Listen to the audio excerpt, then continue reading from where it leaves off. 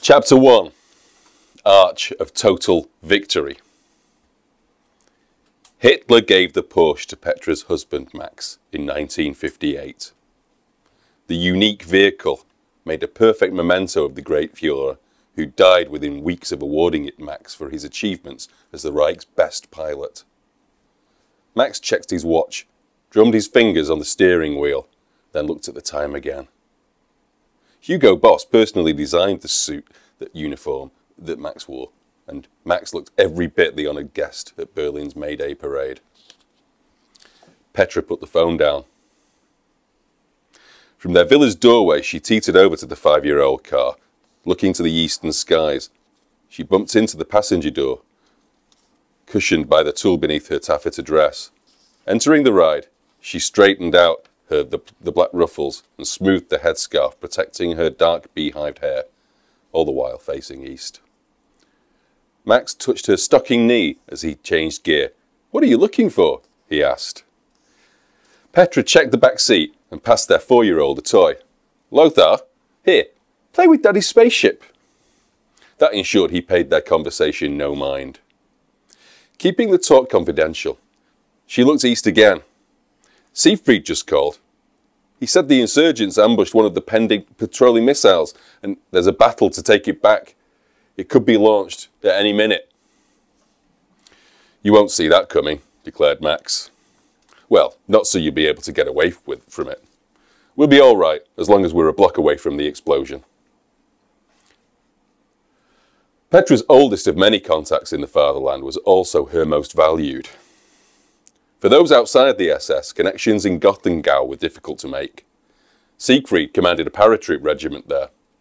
They met on the boat when emigrating from America in 1945.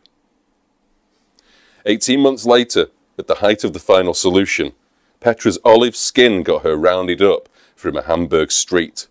It didn't help that her identity papers were in another coat. Siegfried happened to be at the station and vouched for her Aryan purity. Afterwards, Siegfried made his feelings about the Holocaust clear to her. His Amish upbringing guaranteed his silent opposition to the genocide.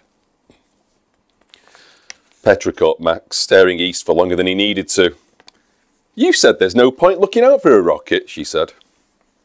He smiled when he answered. "It's hard to ignore 15 years of pilot training." Petra held Max's hand, appreciating his protective side.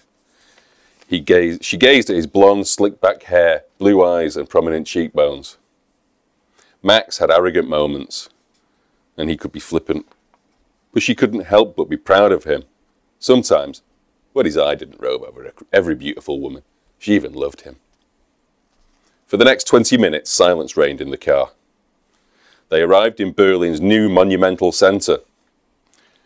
Its crown jewel, the Volkshalle, had a 1,000-foot dome that could be seen for miles.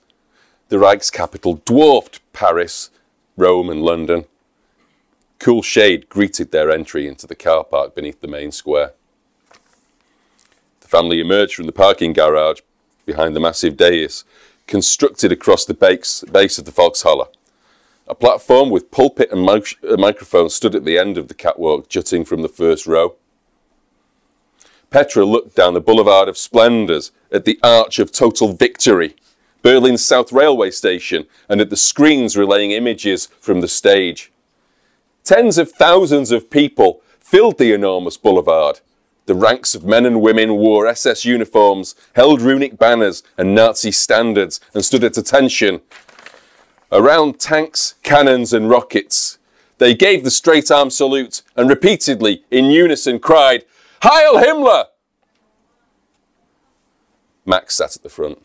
Petra and their adopted son sat in the second row. The Luftwaffe Air Marshal, all rugged good looks and fair hair, turned to wink at her. She rolled her eyes, familiar with his persistent flirtations. "Give it a rest, Fritz," she whispered. Max met her eye when turning to his colleague Eva Reich, whose beauty threatened Petra. The head of the army greeted Petra with a nod and an intense stare. The Navy Supreme remained motionless, his rough, pitted skin giving him a stone-hewn appearance. Behind the dais, She saw a military radio set with several adjutants buzzing around it. The equipment broadcast a gun battle before a sheepish officer muted it. Another soldier pushed a cameraman to the ground and kicked him. When the Führer stood, the noise of the crowd ceased. Himmler remained on his feet for several seconds before speaking.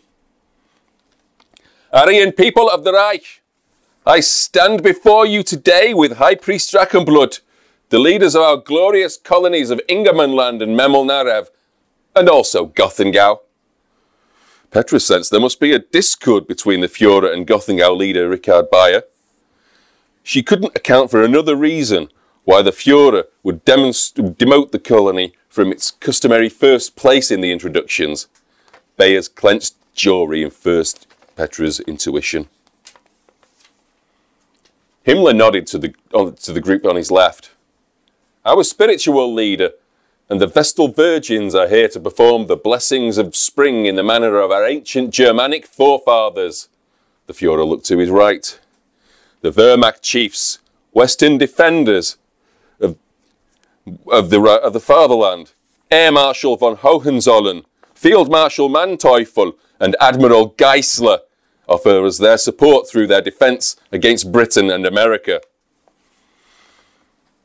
It struck Petra that the emphasis on the armed forces over Gothengau and the failure to mention their status as Eastern defenders meant that relations had hit rock bottom. Maybe relations were even more strained than after the Battle of Saratov, when bureaucracy and hubris lost a battalion. It must be connected to the rocket, she concluded. Himmler continued addressing the crowd. But first, I will tell you something. I'll tell you how the Reich Space Agency will take a leap in technology further than America, Britain or Japan have ever dreamed. I am excited. Today I let it be known that the Fatherland will be the first nation to put a man in space. Yes, through the brilliance of our scientists, we can truly be above all. As rulers of the skies, this is the first step for the Aryan people to continue their natural domination from planet Earth into other worlds. We shall colonize and populate the moon, Mars, the cold outer reaches of the solar system, then the stars. First, we shall send the foremost specimens of the Aryan race to take that crucial initial leap. They must be strong in mind and body, skilled aviators, and at the pinnacle of their generation. Who will be the first? The hero of the battle for Russian skies, the first to break the speed of sound and pride of the Fatherland, Max Dietrich. Max stood and bowed. In the moments of relative silence between the speeches and their matching rounds of applause, Petra monitored the panicked radio officers. Himmler gave a typically long address, further detailing his plans for the Third Reich's domination of space. Werner von Braun, rocket pioneer and visionary, had his accomplishments usurped, but his expression didn't betray his disappointment. When not looking at the radio set, Petra watched out for the rocket. Max did too. Himmler neared the end of the speech. I give you my word that we will, by the middle of this decade, put a man in space. We do this not because it is easy, but because it is hard. Because that challenge is one that we are willing to accept, and one we are unwilling to postpone, and one that we intend to win. The audience responded with deafening, almost seismic applause.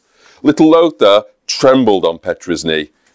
Himmler held his hands high, basking in the adulation before ceding the podium to the high priest.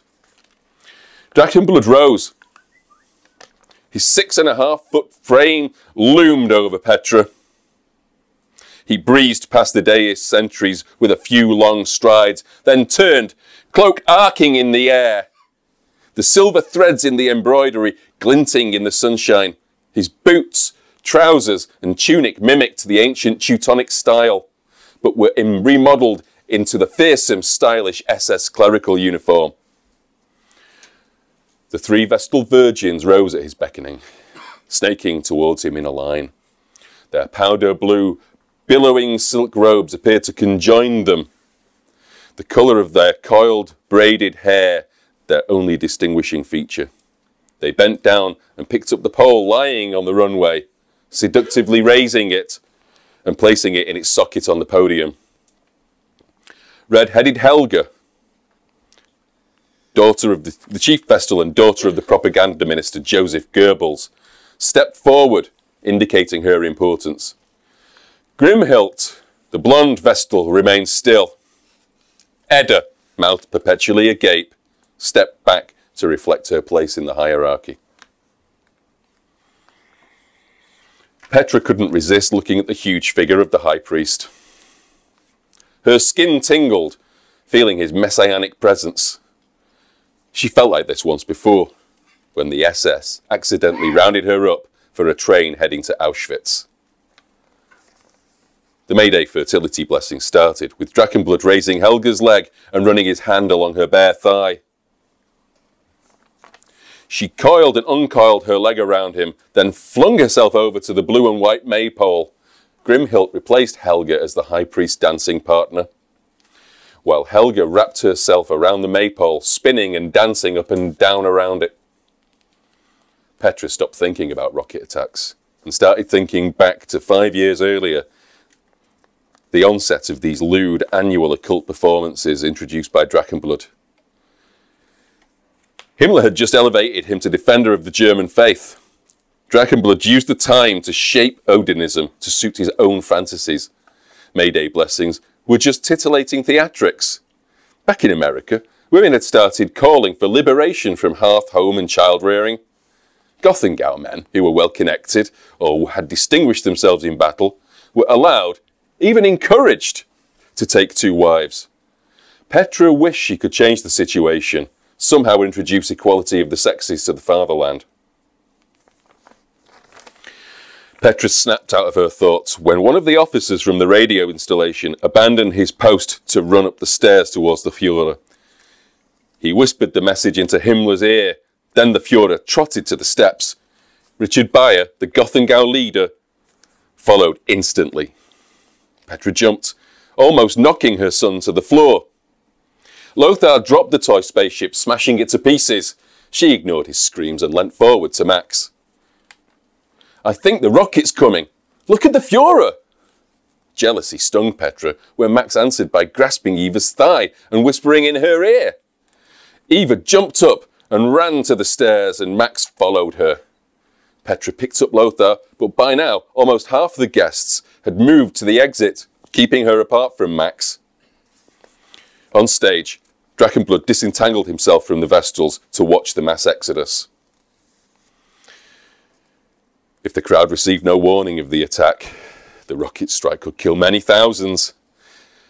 Petra let those behind her push past, jumped over to Himmler's empty chair and grabbed the microphone.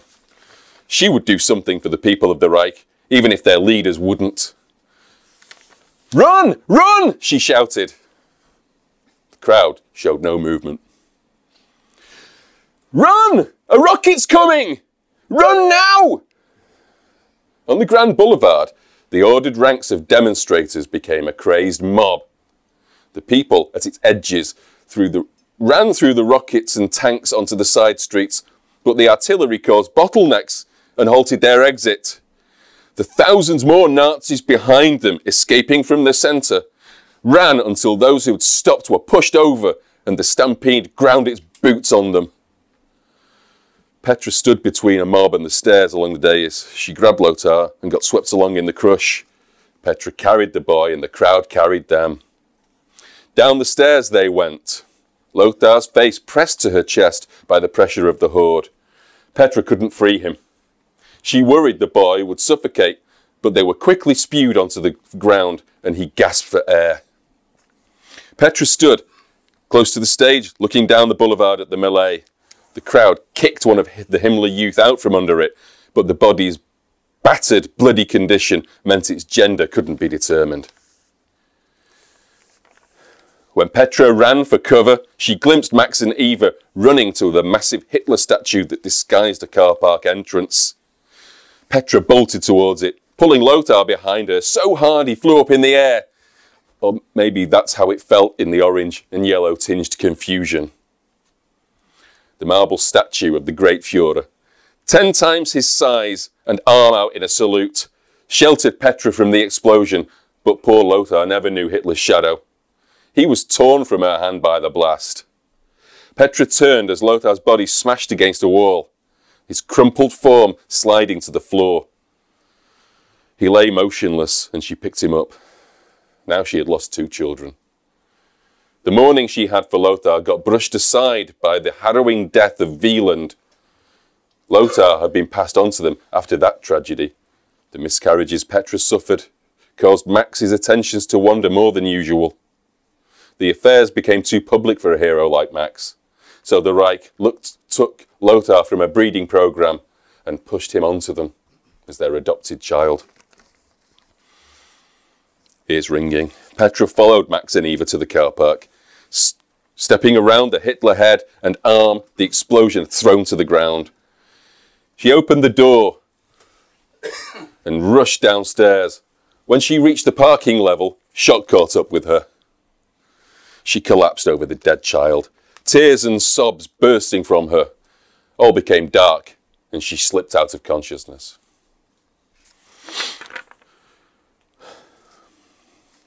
Petra checked her watch when her eyes opened again. She'd been out only for a couple of minutes.